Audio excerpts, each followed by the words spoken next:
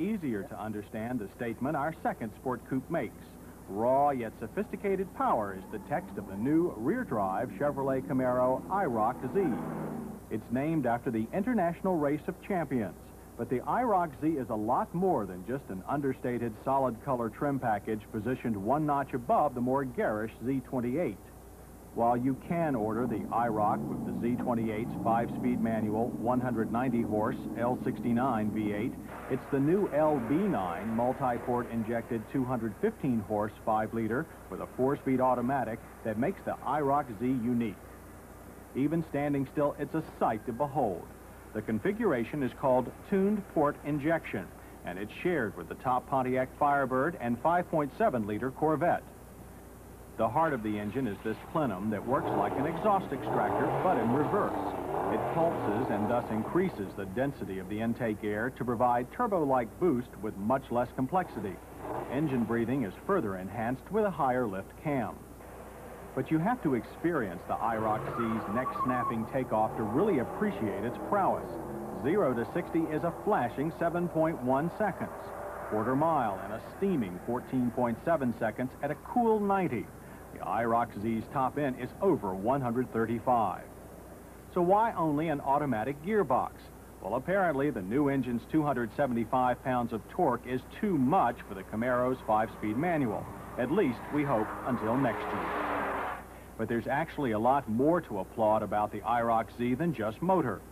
Suspension extras include Bilstein gas shocks and a thicker anti-roll bar at the rear, along with super aggressive 50 series Gatorback tires all around.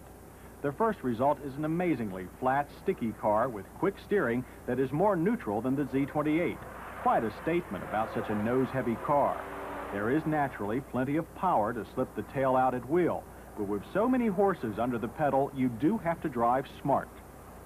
The second result of the IROC-Z's suspension updating is to provide a cure for all those loose uppers caused by the bone-jarring ride of the Z28. The IROC-Z is firm and controlled, but also very everyday livable. The IROC's brakes are up to snuff too. 4-wheel vented discs give straight, little-effort stops. While the pedal is mushy and there is some premature lockup when cold, distances from 55 of 113 feet are outstanding for any 3,500-pound street racer. The interior of the IROC-Z can be left rather basic, as in this test sample, or you can get it with most of the Z28's overdone images. At least they've eliminated the Camaro's twin-needle speedometer. This more typical unit is much clearer, though the fact that any speed over 85 doesn't register is laughable in a car like the IROC-Z.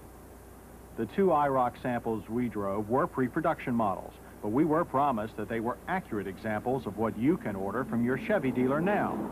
Despite reports to the contrary, the tacked-on, non-functioning hood louvers did make production, along with more resolute grill-inserted driving lamps. But that's just about it for basic IROC fluff. Thank goodness. For in our opinion, the IROC-Z needs nothing superficial to enhance its terrific blend of practical technology and superior performance. It's a car that makes a fresh, fast track on the old pony car road, and it's a real treat.